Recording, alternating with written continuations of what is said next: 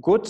So the second speaker of the session, which is a pleasure to have, is Axel Cortes-Cubero, and he will talk about GHD as first order in the thermodynamic form factor expansion. Thermodynamic form factor expansion. Please. Yeah, so first, sorry, there's like a construction next door. I'm in my house, so there might be noise. Yeah, so thanks for the invitation for the organizers. All right, so let's just start. So I will focus in particular, I can't flip pages now. On 1+1D integrable quantum field theories, because they are particularly simple kind of integrable models. And this is my one slide summary of quantum field theory. So what we have is a space-time continuum. It's in a continuum theory. And the things we want to observe are correlation functions. So here is a 2-point function where we have one operator inserted in one point and one in another point. Right? And then you look at things like correlation functions, which are a function of these two operators you choose and the separations between the two operators. And this is the picture in a boring old vacuum. And this would be very cool to do in the 80s. Anyway, so there's a general strategy to compute this kind of correlators in integrable field theory, which is a form factor expansion. So what you do is you insert between the two operators a complete set of eigenstates of your theory. And there's a few nice things afforded to you by relativistic invariance, like you can parameterize the x and t dependence in this nice relativistic way, depending on the momentum and energy of these eigenstates. And so in a relativistic integrable field theory, you know what these eigenstates look like, because what you have is a number of particle states on top of the vacuum. So you can have any number n of particles, and you parameterize each particle by their rapidity, which is a way to parameterize their energy and momentum in a relativistic way. Here I'm focusing on a simple, particularly simple example where you just have one kind of particle with one mass m. Anyway, so you defined this is what is defined as a form factor, which is the matrix element of your field with a given particle states and the vacuum. And the point is, if you know a handful of these form factors, you can approximate a correlation function quite simply. So yeah, so the first few excitations on top of the vacuum are enough for if you're interested in the long distance properties of the correlator. So for instance, here for the 2-point function, the one particle form factor already tells you a lot. So here you put only the one particle state on top of the vacuum. And from this, you can compute long distance approximation that you can do a stationary phase approximation on this integral over the rapidity of that one particle. And that tells you that generically a massive integrable field theory has some exponential behavior in their 2-point function, where this either decay or oscillatory depends on whether the separation is time-like or space-like. So here are a few nice properties of form factors that, in particular, that we will need in this talk. So this is sorry for my rustic pictures, but there is a worldwide pandemic, so this is what we deserve now. So this is a nice way of drawing a form factor where you say this is the operator, and I have my incoming state with n particles coming in. And here's my outgoing state where I have the vacuum. A nice property in relativistic theory is that I can, from this one, obtain a form factor with one outgoing particle. By using crossing symmetry, you turn one incoming into a one outgoing particle, and that amounts to shifting the rapidity of the particle. Another important point is that you have annihilation poles, which basically means that an outgoing particle can annihilate with one of the incoming particles. And this is reflected in the fact that there is a simple pole in the form factor when this rapidity coincides with one of these rapidities. And the residue of the form factor at that location is proportional to the form factor without those two particles. So with those particles having annihilated. And that gives you a sort of a recurrence relation that if you go to that particular point, you can relate the form factor with the one with two fewer particles. You could do the same with this one also has poles at particular values of the rapidities. Okay. So now let's talk about GHD, why we're here. So this is my interpretation of GHD, what it's good for. Is so you have some effective theory that allows you to compute correlation functions. When you have, so you want to compute a correlation function now on some fancy excited state. So here I call it rho, where it's some thermodynamic state which has a finite energy density. And the nice point is that this state can also break translation invariance, and that's when GHD is particularly useful. For instance, so this is a kind of state we will examine later on, which you can look at an excited state which looks like a generalized Gibbs ensemble, but with a kind of position-dependent chemical potentials that makes it a inhomogeneous state. And yeah, so GHD allows you to compute nice things on weird excited states like this, instead of the vacuum, which is what we talked about. So how GHD works with another rustic picture is the approach is basically you take your space-time and you cut it off into little cells, which are large in a sense that you can do an average of the fields within one cell here. And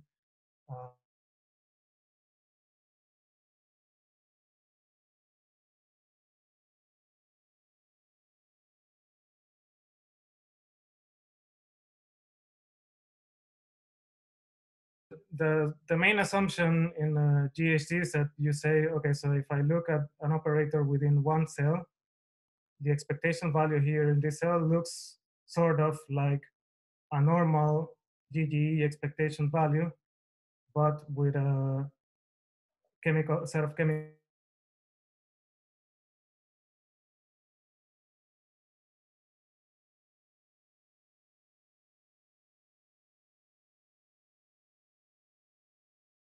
but with a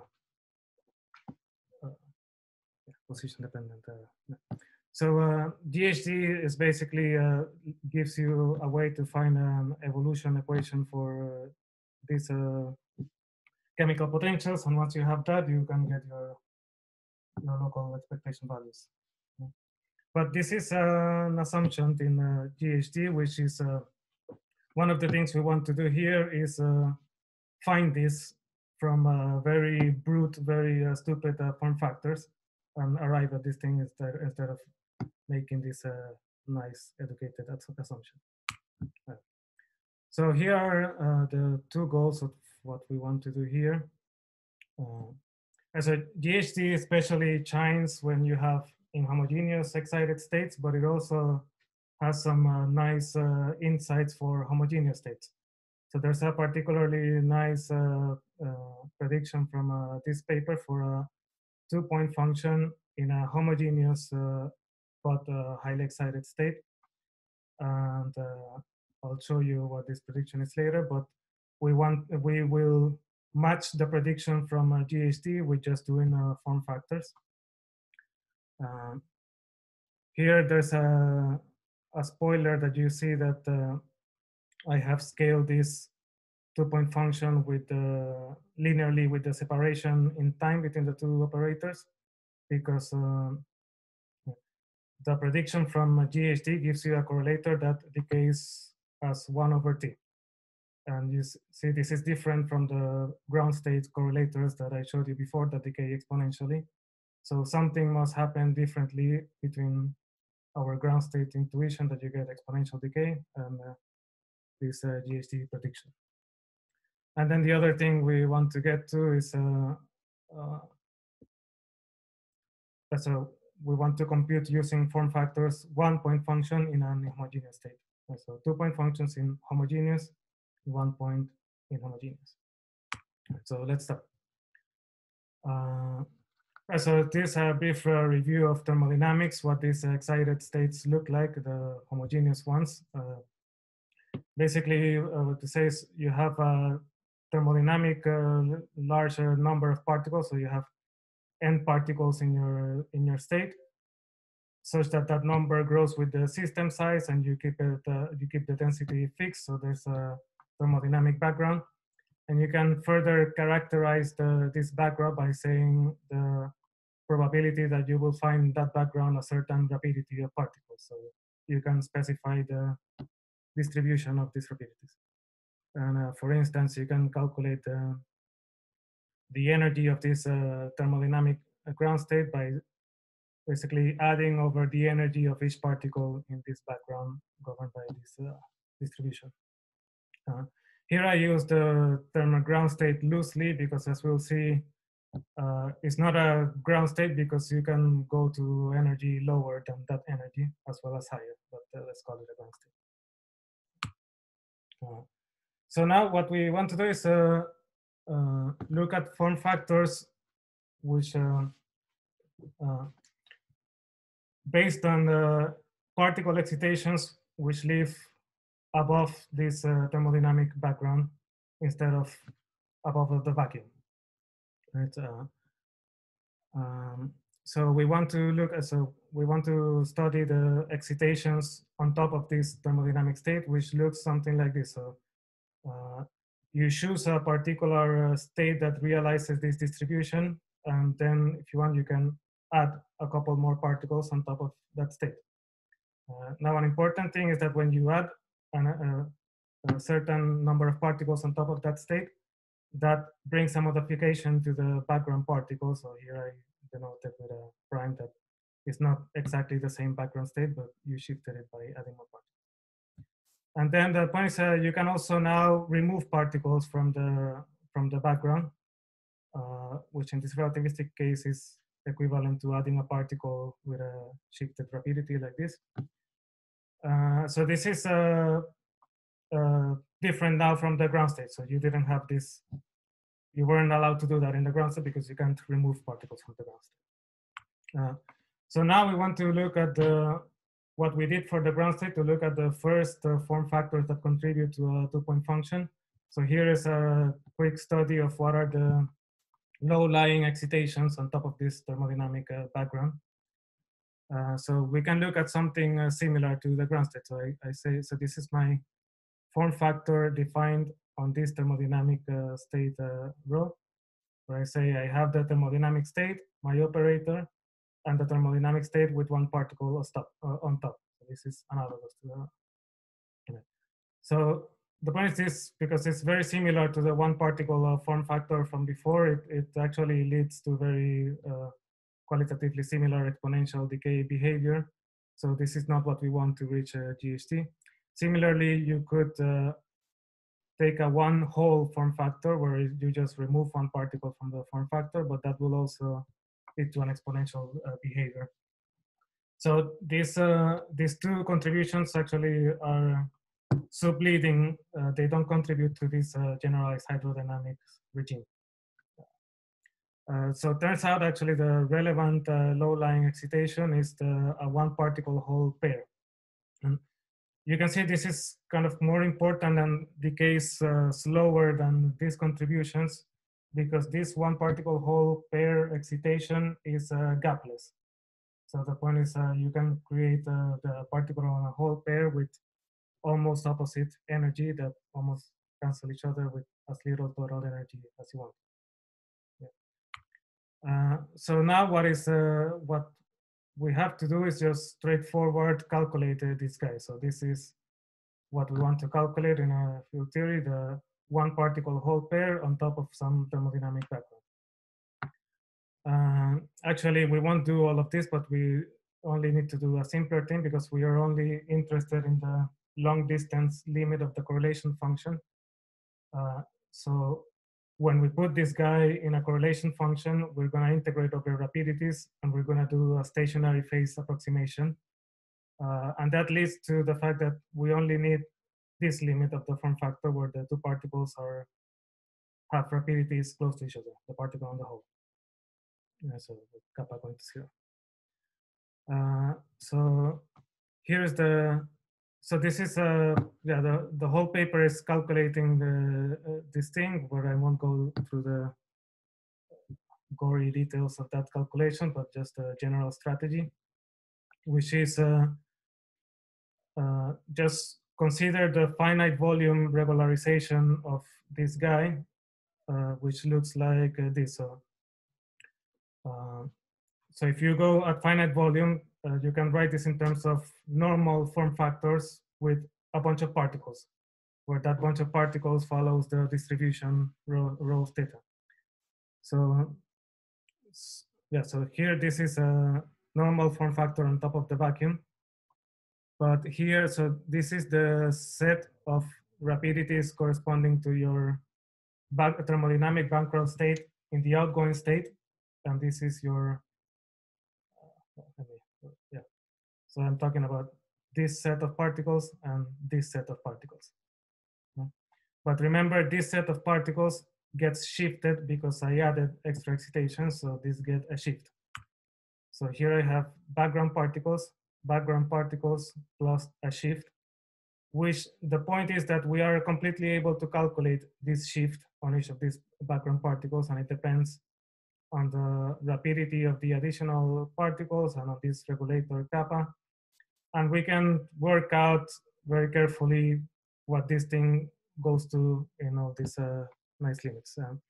The point is this shift is proportional to this kappa. So as I take this kappa to 0, all of these shifts will also go to 0. Now, I told you there are annihilation poles whenever let's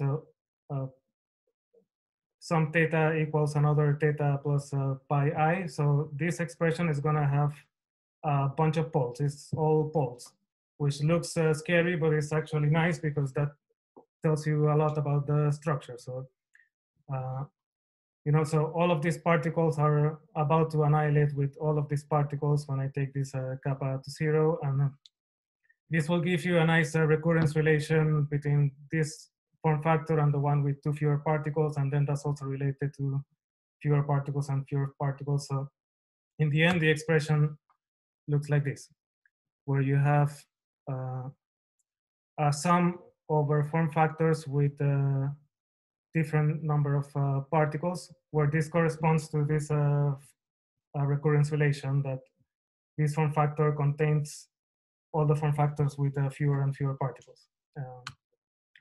And the important point here is that so here we have the fancy form factor we define on top of this thermodynamic background, but the form factors in this side are not fancy form factors. These are the standard form factors on top of the vacuum. And this denotes that it's a connected part of that form function, which good for you if you know what that is, but I won't go into that.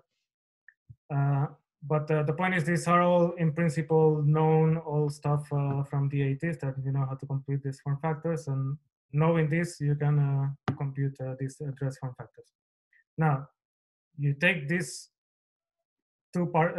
particle hole form factor, put it in your correlator, very simply, like a couple of lines, and you get this 2-point correlation function. So here is just a contribution from the one particle hole pair form factor, which in turn is a sum over an infinite number of standard form factors. And the point is, this prediction, this computation agrees exactly with the prediction from GHD from that nice paper by Benjamin I told you before. And that's that for that.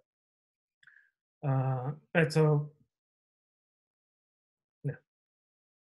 So you do the first leading form factor in this simple limit where the two rapidities are equal, and you recover the prediction from GHD. Now, moving on a bit quickly. So something else that can be done is to look at one-point function when you have an inhomogeneous state. For instance, this state that I described before, described by position-dependent chemical potentials. So the strategy here is, so we want to compute this just with form factors stupidly, without making typical assumptions from GHD. So the strategy is, so if you assume this, space dependent is low enough, then that you can kind of split this guy into cells, where instead of being just arbitrary x dependent, you have piecewise constant chemical potentials. Yeah, basically you can break this guy into blocks of size L, where that's the size of the cell, and so there's then you can kind of redefine these chemical potentials of each block by extracting one overall chemical potential which doesn't depend on the cell you're in. So this is arbitrary, any chemical potential that I want. I will fix it later. And the point of this is to kind of extract an overall chemical potential here, such that this guy looks like a many point function. So here you have the GGE expectation value of a bunch of operators, one from each cell, which corresponds to each of these cells here. And this approximation holds in the limit of large cells. And what we want to do is to choose the most convenient arbitrary chemical potential that makes this expression the simplest. Okay. So now these correlation functions we can do with form factors.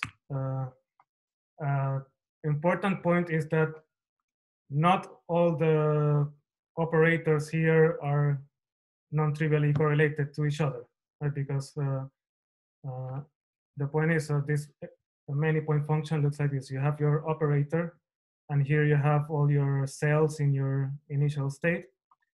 And the point is that the different cells are not correlated to each other in this leading term we want to calculate, because kind of they are outside of each other's light cone. So the correlation between the two of them is decays exponentially, while the correlation between this cell and your operator is within the light cone. So you only need to evaluate the correlation of the operator between the operator and each cell within the light cone of that operator. So in the end, your one-point function looks like this, where you have first just the 0-point function of that operator, and then corrections from the 2-point function between your operator and each of these cells in the initial state. And the point is, these are 2-point functions that we know how to calculate. This is exactly as the one from the previous result, like homogeneous correlation function with this set of betas I am yet to choose. So we know these guys, how to calculate them. And we can calculate them, but the point that makes even nicer is that I am still free to choose these arbitrary betas. There is a single simplest choice of this beta, which makes kind of, so because I know the expression of all these 2-point functions, I can see from that expression that I can make them all vanish at once by choosing a particularly judicious set of chemical potentials. And then that happens to be exactly the one that is predicted by the equations of motions of GHD. So I do that, I choose this, all of these terms vanish, I just remain with this 1-point function in this state. And this is the prediction from generalized hydrodynamics derived without assuming generalized hydrodynamics. So that's also, yeah, so one has access to higher corrections here if one is so inclined by including more form factors and grinding through it. I was not so inclined. Yeah, so there's a future list of things that one would like to do. So yeah, so I looked at homogeneous 2-point function and inhomogeneous 1-point function. Naturally, we would like to look at inhomogeneous 2-point functions for which there are GHD predictions, but we haven't gotten there yet. Another thing is we would like to so calculate corrections like this that go beyond the standard GHD predictions. And perhaps we can compare with new methods that are coming up recently to go beyond the GHD. Like, for example, Paul, I think, will talk about quantum corrections to GHD. Jacopo might talk about diffusive GHD and so on. Yeah, so there's also, yeah, you can take classical and or non-relativistic limits of this field theory, and there you can really compare with a lot of nice doable numerics and things, things in the future. So I don't always have the attention of so many physicists around the world, so I'll use this opportunity to leave you with a much more important and timely problem in physics, which is this. That's all. Okay, so thanks, Axel. Thanks for the very interesting talk and also for the last slide. Are there any quick questions? I'm sure there are many because it was very interesting, but quick. So maybe me. Please, Jakob. Hi, Axel. So so GHD basically is the saddle point of correlation functions, right? I mean, you obtain GHD if you take saddle points of your correlation functions, like large T. Yes, yes, this, yes. Yeah, so basically, everything that goes beyond GHD is by not taking the saddle point, yeah. Or there are also other saddle points that you can take that are not included in GHD. So to my understanding of this result, so the 2-point function here, I wrote, so this is the leading contribution, and I wrote here plus non-standard GHD corrections. So this comes from two sources. So one is that, so this is from the one particle whole term, but not only that, this is in this limit of equal rapidity, which comes from stationary phase approximation. Now, stationary phase approximation has corrections which come at a higher order in T. So this contribute here. So there's from the same particle whole form factor corrections, but there's also corrections from higher form factors with 4 particle holes, whatever number of particles and holes, and those contribute. But the nice thing is you can show those are higher. So, but if you take, like, for example, the 2 particle hole pair form factor and do stationary phase approximation, the leading contribution is 1/T squared, and you can show that. Yes, but the question was more like if you can find also a saddle. I mean, because now you're taking stationary phase approximation around certain minima, right, of dispersion relation, but maybe there are other minima that are not included in the, because these are always limit of zero momentum, which are like hydrodynamic states. But I mean, I don't have knowledge of something like that. Not that I have seen something like that. Okay.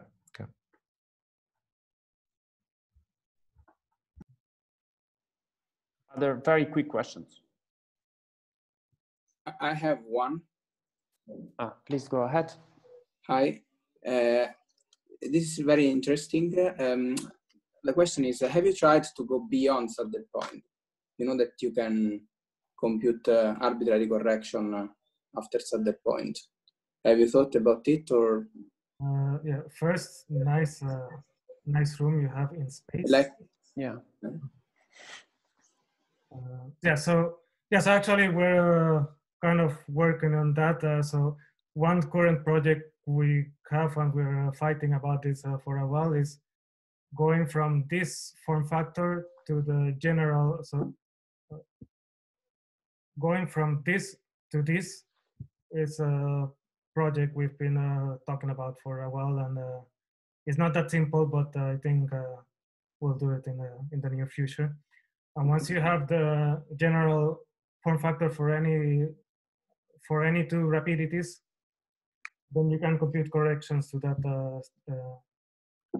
setup. So then you can. Okay. Yeah. Thank you. Thank you very much.